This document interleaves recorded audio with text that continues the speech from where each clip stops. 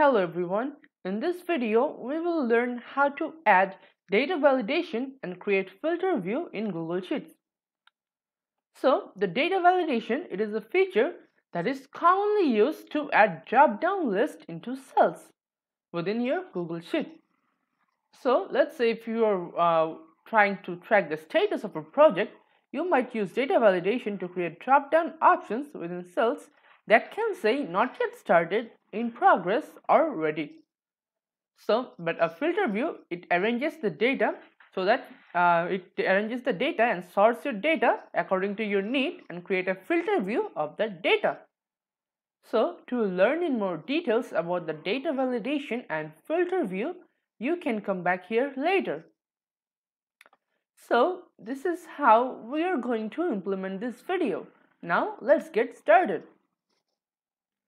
So, I am at my Google Drive. Now, I will open this Google Sheet.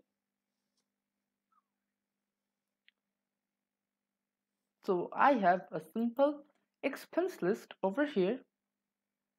Now, what we will do is to add the data validation.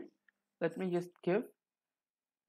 I'm going to add a new cell called the rent paid. So, for the data validation, what we can do is we need to click on the column header, then right click and click on data validation. Now, as it is saying a range, so the range can be like a number that you can like use the 20 to 30. Then if you click over here, you get the list of items, number, text, date, and all the other things. So as we are going to create a drop down with multiple choices, so we need to click on list of items. Now it is saying enter items separated by a comma. So you can use more than one item, but you need to separate them using a comma, just like this. Yes, comma, and no. Now if you click on the save, now you will see that now it has a drop down that will let us select yes or no. Now over here it is saying invalid.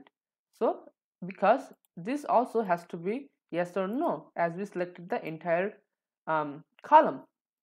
So now if you want to remove the data validation for this cell only, you have to select this cell and right click on it and scroll down to data validation and click on remove validation.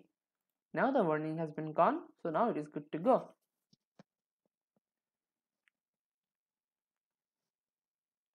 Now to create a filter view, what we can do is we need to select the entire Excel by clicking over here. Let's do it again. We need to click over here and we need to go to the data. Then we need to click create a filter.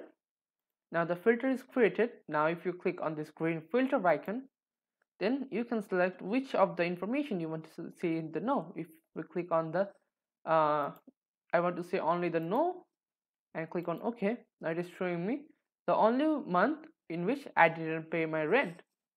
Now if I click on this filter icon again and select tick mark everyone and click on OK, now I'm getting my Excel back. So this is how you can filter your data. So now let's have a look at the summary. So in this video, we will learn how to add data validation and create filter view in Google Sheets. Thank you for watching.